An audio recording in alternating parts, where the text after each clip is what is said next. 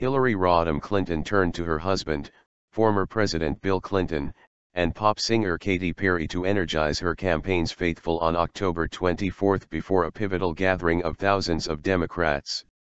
100 days remain before Iowa's vote that leads off the state-by-state race for presidential nominations, and Clinton's event was designed to generate enthusiasm before the state Democratic Party's annual Jefferson-Jackson fundraising dinner.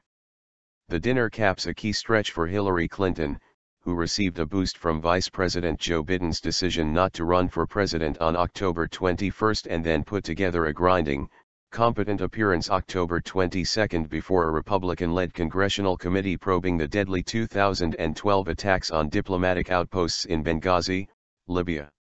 "She's my firework," Perry told Clinton supporters, wearing a white strapless gown adorned with a Clinton campaign logo and a flowing American flag cape at a free concert. Bill Clinton told the rally that during the last few weeks Americans have learned a lot about Hillary, what she's for, why she's running and what kind of president she would be.